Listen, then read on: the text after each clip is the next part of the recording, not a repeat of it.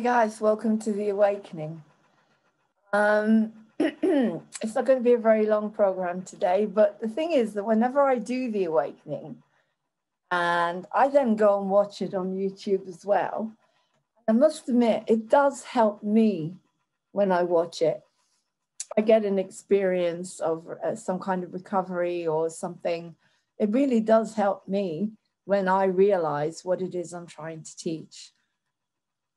So I thought I'll teach you today what happens when you're meditating, you're ascending, you're waking up, and you get this realization suddenly that something or someone has triggered you to feel really, really so much unhappiness and so much charge because of this situation. I'll give you an example.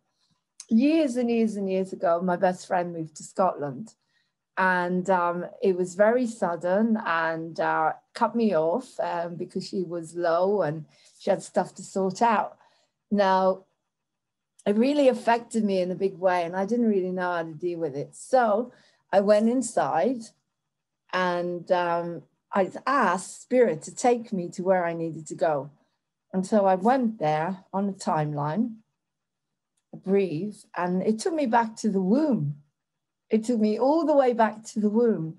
And in the womb, there was another baby. Now, I never knew that I was a twin. I never knew because it was such at a young stage of fetus that my mother was very big and everyone said it looked like you might have been carrying twins. But this went all the way back to the earliest stage of being a fetus. And I experienced another baby in there, a twin. And I felt it and I felt it and I felt it.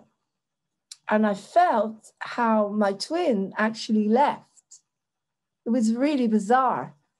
And I knew nothing about wound twin survivor. I knew nothing about vanishing twin syndrome, which I am apparently, and the diagnosis that you get of mental health. A lot of the time, abandonment issues are coming from the fact that you lost your twin. And so I felt it and felt it and felt it, and it was unbearable grief. But the thing is, once I felt it and I came out of it, all my codependency and everything I felt towards this friend, everything, I'm much a mister, and I was confused and didn't understand why she wasn't getting back to me. It went because I had figured out that this was not about her.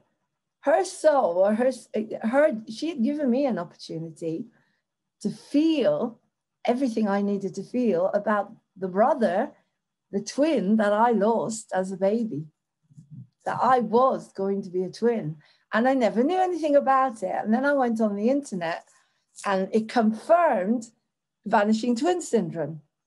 And it confirmed that abandonment issues actually come from vanishing twin syndrome a lot of the time and not mental health, not mental illness. So what I'm trying to say to you is if you have a situation where you're really struggling and you can't seem to get the answer, you can't seem to figure out what's really going on, maybe you need to go inside, feel it, and ask to be taken back. And I'm doing a lot of work on myself at the moment. And I've got another situation. And that situation keeps taking me back to Dublin when I was taken from Dublin at 7 years old.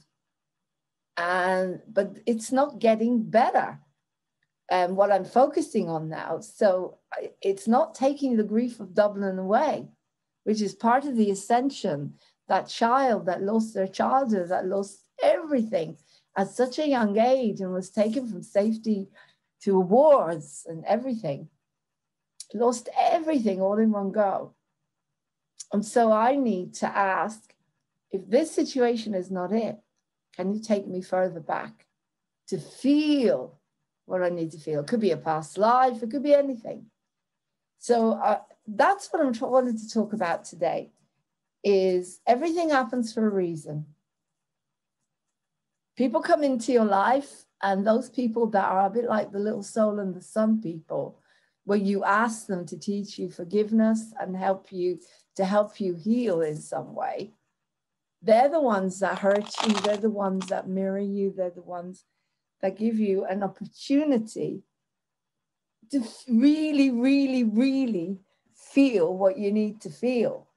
And once you've done it, their job is over. So either they leave your life or they'll come back and you'll be able to just get on with it. You know, like the family, they're starting to come back now. And because I've sorted out so many issues and I've moved on so much. So their job was to do what they did, and without going into it, to help me be stronger and get to the level I'm getting to of ascension, where I want to be happy. And I want to be peaceful. And I'm not in a different vibration a lot of the time now, in a negative or sad, or I'm choosing to live the life I want. However, I'm doing a lot of ascension. And as I say, when you do that, you're going to get a lot coming up. So I hope this helps you. I didn't want it to be too long, this session. Join me live at 10:30. Actually, this won't go on at 10:30. This will go on a lot later, I expect. Tonight, I'm going to put on a program with Nicholas Hamblin, an amazing skydiver, a targeted individual. If you don't know what that is, watch him. And meditation. Meditation, okay? I am letting go today and meditating for the amount of time I can, as I know this will benefit me and make me more aware and awake.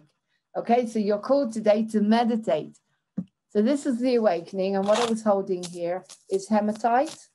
Hematite really helps with EFT, not EFT, EMF, EMF, EMF, electromagnetic frequencies, and this frequency, and also shungite with Wi-Fi really, really helps. And also aconite homeopathy. It's completely healed the symptoms that I had from oversensitivity. So there you go. So I hope this helps you. Join Moving On TV at night. Moving On TV is going on at day and at night with positive information, positive messages, positive fun. We might do a bit of laughter yoga. So join us, have some fun, come and join the party. I love you lot. Share this everywhere. Please subscribe, share, and like. And if you want to make a donation, I'll put that in the description box down below. Take care. Love you lots. Bye.